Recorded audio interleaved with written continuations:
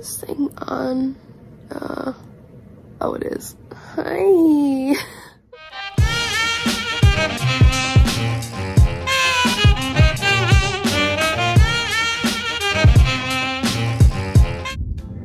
What is up, my darlings? My name is Ashley and welcome back to my channel. I thought today would be the perfect day to make scrunchies. I think we all know by now that scrunchies have been in, especially because of the Visco girls. Also though, it's such a fun, easy project, especially since we are quarantined in our house for who knows how long. Literally though, a single scrunchie can cost up to $4 to $12 a piece.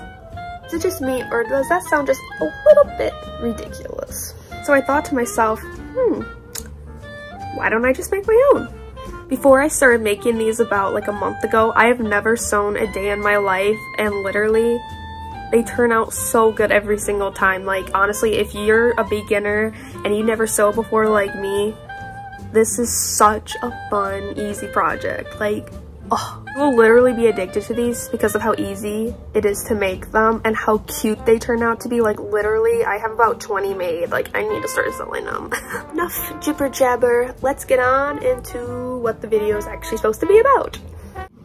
Hi, I just realized while editing that there are white stains on my sleeve on my sweatshirt, and I can assure you that it is cheesecake. It was my little sister's birthday, and I must have got some on my sleeve before I made the video. It is not anything else, you nasty. Now back to the video. The first step is to pick out a fabric. I picked out a stretchy floral fabric. I just think it's really cute, but you can do whatever you want. Now it's time to cut it. So the width is going to be 4 inches and the length is going to be 18.5. Next, you're going to flip your fabric in half and make sure the pretty stuff is in the inside and the boring side is on the outside.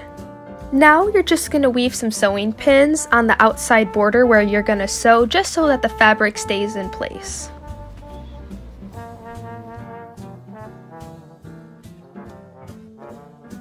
This is what it's going to look like after you get all the pins in. Now the hardest part about this whole project, actually getting the thread in the needle. I've had to redo this part so many times, but you just want to thread your needle and then you're gonna tie 2 holes because one is just isn't enough. It just isn't thick enough, so I do a double so it doesn't become loose or get loose. You know what I mean. This will be a great time to turn on your favorite Netflix show and just keep on sewing in and out until you get to the end. Hooray, you made it to the end. This is exactly what it should look like. And also, if you don't want to hand sew it, you could totally use a sewing machine. I just don't know how to use one, so good job to you if you can. Now I'm just tying up the end so it doesn't become loose. Now, snip the excess thread. I forgot what I was saying. Alrighty, we are halfway there. Now we're just gonna flip our sneaky looking fabric to the right side so we can expose that beautiful color. This is actually really fun. Since mine's stretchy, I can just use my fingers, but if you can't, you can use a hook too. Now cut yourself 6.5 inches of elastic. Okay, this is a little tricky, so I want you to take a bobby pin and hook it to the one side of the elastic, and you're going to have to weave it through the fabric. So as you can see, while I am struggling, I am trying to put the elastic down in there so I can reach to get it later. Keep going. You got this, Ashley. There we go. Okay, I am hooking it now so it can stay secure.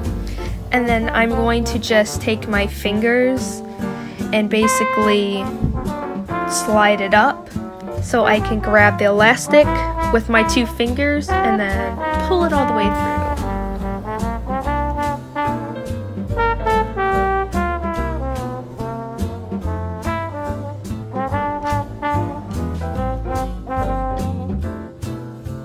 I just now secured both ends of the elastic with the bobby pin and it looks like a scrunchie.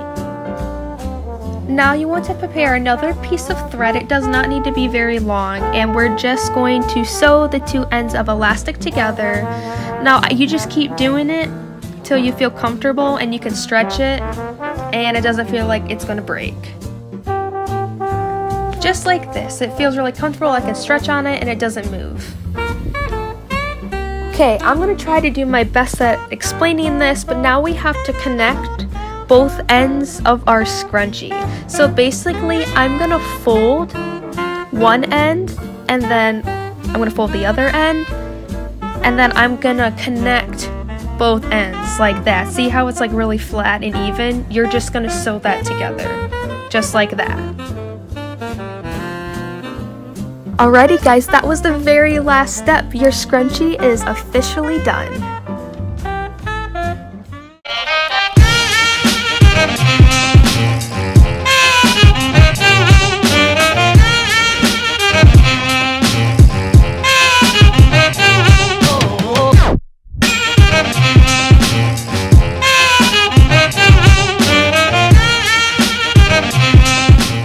Well, that's basically it.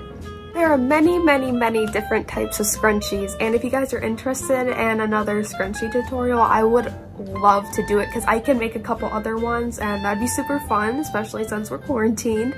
But yeah, if you guys like this video, please like, comment, and subscribe. If you're new here, please subscribe. It would mean the world to me. I'm just getting started. You guys should also go like my Instagram. It's under Ashley Rose Darling, and I will hope to be having some really fancy, cute, fun content for you guys. But anyways, I hope you guys have a fabulous rest of your day. Thank you so much again for watching. I love you to the moon and back, and bye-bye.